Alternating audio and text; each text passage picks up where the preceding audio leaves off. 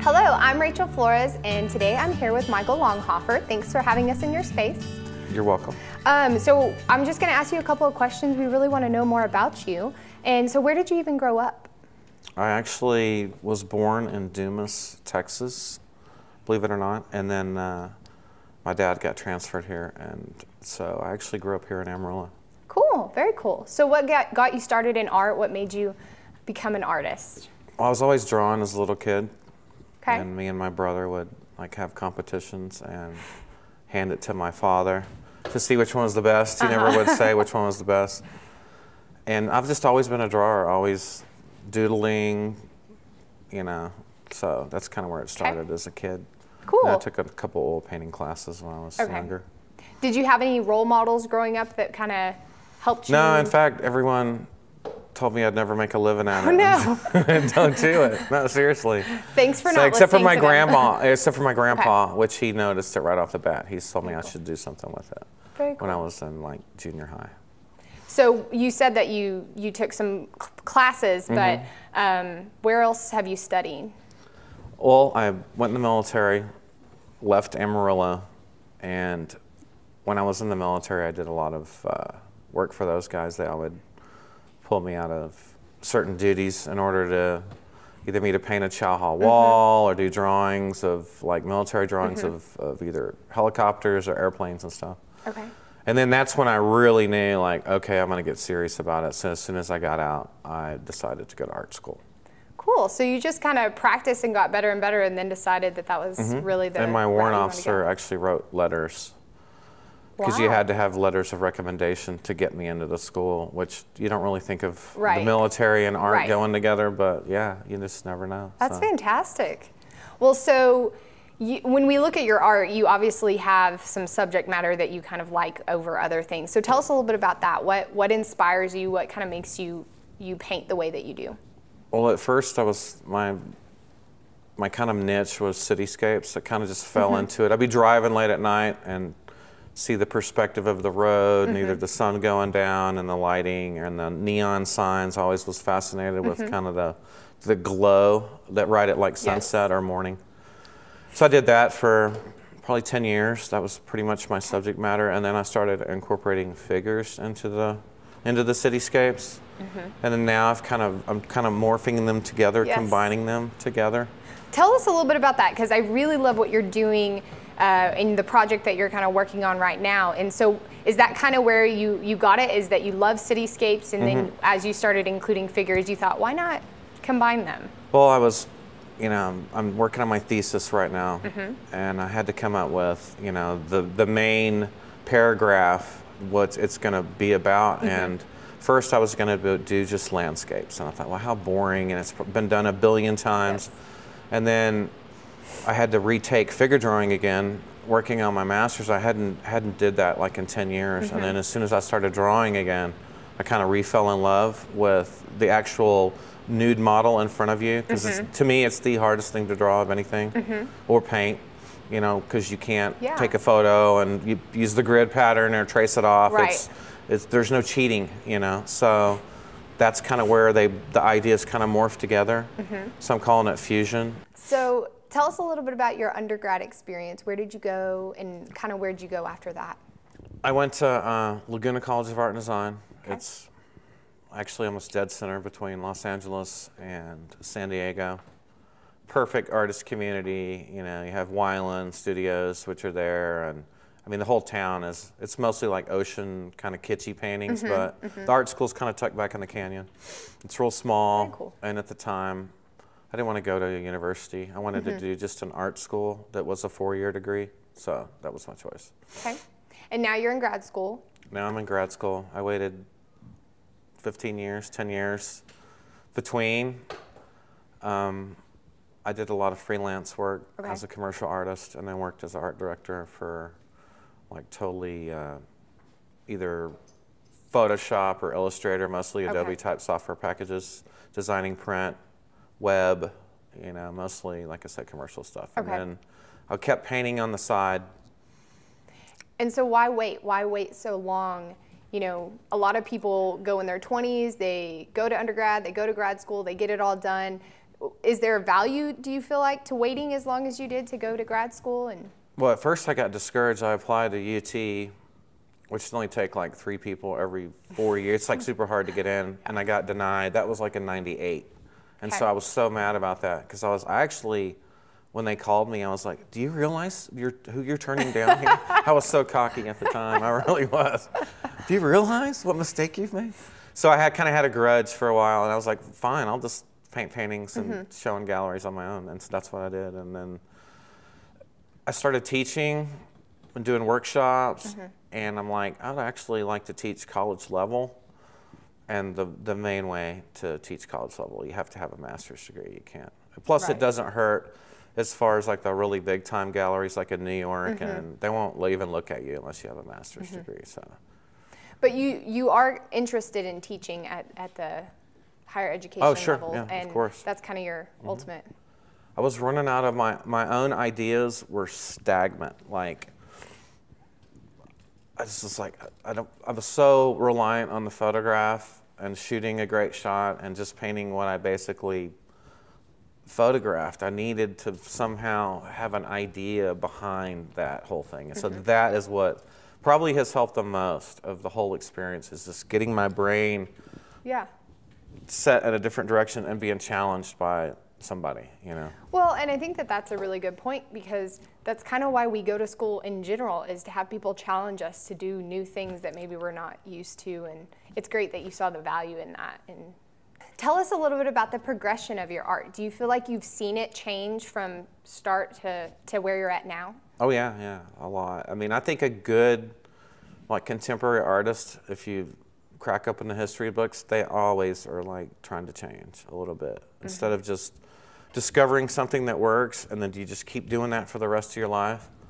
For me, I can't paint the same, like right now for my thesis, I still have to maybe paint the same model twice. That even bugs me, painting something twice. So I'm always trying to move on, you know. So if you knew then what you know now, what would you do differently? I would have probably changed a long time ago. And I would have started hiring live models. I've always kind of been like, oh, I can't afford a live model, they're too expensive, but they're so much better. Like a real person.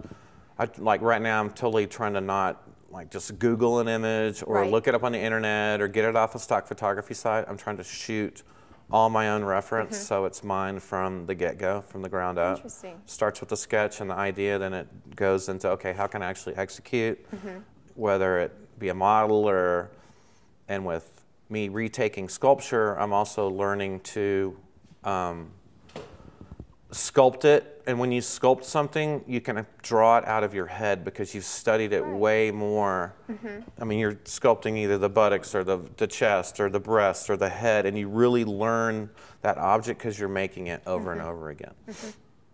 Good. We haven't really talked about career experience, which that's another thing about waiting to work on the masters, is that how to deal with the client is a pain. Like you really, people will try to change the design or the work, they want to get their fingers in there and say, oh, well, I'm the one that, like you say you give them a perfect illustration, for example, of like, let's say it's a dining scene of 2 people having dinner. They'll be like, oh, can you change his shirt to pink? Or can you change her pants to, just, not because it's really going to make the piece better, but I think it's just that they have to get their fingers in. It's a control issue, you know? Yeah, she was kind of an accident character. Well, first I had her when they were like, you need some new ideas, Micah. Your ideas are too trite. They're too boring. And so I had this hitchhiker girl in my mind. It was my character that I kind of created. First I had her with a wine bottle, like standing by the side of the road. Then I had her on a deer, and I had her like doing all these crazy things, robbing a liquor store with like an AK-47. And so tell us, what would you say are your favorite pieces of artwork that you've done? Well, my first Cityscapes, which is that little small print over there, the one that's called Fire Sky. It was probably my first good painting, like, and the subject matter was edgy. I always try to I like edgy subject matter, meaning that I don't want someone to like walk in a gallery and go, oh, I've seen that same painting, but by a different artist over here. Like, I didn't want to be either A, copying anyone or doing the same, you know. There's a lot of cityscape painters out there, but I kind of want to have my own spin on. Mine was more of the perspective as if you're like literally sitting in the driver's seat, more than like if you're the bystander on the side of the road, you know? I love that piece. It's a great piece. So that was probably one of the first ones. There's another one called Boys on the Pier, which my mom has a print of it that some guy in Florida bought it, but that's where it's at. But those are the first two good pieces that really, I thought I was good when I got out of art school, and then I got some portrait commissions, and they kicked my butt, and I'm like, I'm actually not that really good. I'm not really that good. So I would just lock myself in the bedroom and just would paint for like at least 8 hours a day to really like start like honing. Because, you know, painting isn't talent anymore. There's a talent factor to it. It's a skill. Once you get to a certain level, it's skill. It's like learning anything else. And so I needed to master the skill before I wanted to really put myself out there.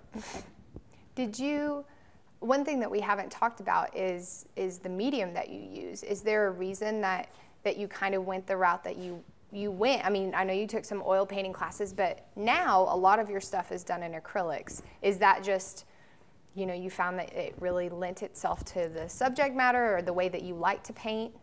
No, actually they were a big pusher of gouache in art school, and I absolutely hated gouache. It dries fast, it looks flat, but it kind of works the same way as acrylic, and I hated acrylic too. I hated them both. That's why I liked oil, because you can keep blending it. It's blender friendly, so I can, 2 hours later, if I want to blur a cloud, I can come back in and blur a cloud. Acrylic, So I got a mural gig, just doing a little cheesy mural in a church, I think it was, or just it was more of a backdrop for like a play. And you can't use oil paint, you know, because it has to be fast and quick. And so that's kind of where I started transitioning to acrylic. And so I'd have to paint everything really graphically at the time because I didn't really know how to blend it yet. And then as I kept using it, I kept getting better at it. And then I was like, this is actually a pretty good media. Once you figure it out, you know, it's a good media. And it's fast, it's quick, and the quality of the colors, you can, I mean, I can clear coat an acrylic and put it next to an oil and ask the average Joe to tell me which one is an oil painting and which one is an acrylic painting, and they won't be able to tell, like, unless they're flipping over on the back and they really know, you know. Interesting. Very cool. Well, so is there any advice that you would give to artists today, since you've been around for a while? Well, don't quit. I've quit art like 3 times, like just, I don't want to deal with it no more, you know, or whatever. Got discouraged because somebody told me I wasn't very good, or I actually would cold call galleries that told me to get out. We only take portfolios on Tuesday and Wednesday of every 4th month of the, you know, they always have some like trick that, so they don't get too many portfolios. But yeah, don't ever quit, or if you do quit, do a different media maybe, and get away from that media for a while and then come back to it. That helps. That's probably the main one. So another thing I would tell someone is don't get a big head, because if you get a big head, it just messes everything up. You're either rude to people or you can't really evaluate your work honestly. You know, if you think that you're better than everyone else. Makes sense. So, you know, talking about artists that inspire us and artists inspire you, were there certain ones that you kind of lean towards whenever you're doing your work? Yeah, for me it was the first one was Wayne Thiebaud. He was a 60s pop artist. He's probably in his 90s now. He's the chair of painting at UC Davis. And his paintings, for me, it wasn't about that I thought he was a great drawer. I thought he was a great draftsman like Da Vinci or someone. For me, it's his color and its layering of paint. It's amazing. He has the most amazing color on the planet. So, and he actually gave the commencement speech at my undergrad. And then I actually saw him do a live demo of a portrait with a live model in front of him. And when I saw how he started, he would start with like just a crazy bright red canvas. That's kind of where I've I've went with my Wow. stuff. So Well, I think if we all yeah. had the opportunity to actually watch some of the artists that we... Yeah, and his pieces go for, at the Kimball, like he had a show at the Kimball probably 3 or 4 years ago, like $1 million for Wow. one painting. So yeah, he's crazy. In That's fact, if really you neat. Google top selling artists, he's like number 2 on the list under Rouchet. That's so Rouchet's cool. another one that's, Yeah. it's a living artist that's, you know, if you want to buy a painting, it's the most expensive painting out Wow. there, you know. Very neat, very neat. So, is there anything else that we've missed that you'd like to tell us? Yeah, I'd like to thank my parents for being supportive. They've been really supportive. There's been, you know, ups and downs, but now that they've kind of seen either me do a show or get a show or win a contest or whatever, their support has been super awesome. It's important. Yeah. Good. Well, thanks so much for talking to us. And I appreciate you having me. We had fun. It's awesome. I'm Rachel Flores. Thanks for watching All Things Artful. We'll see you next time.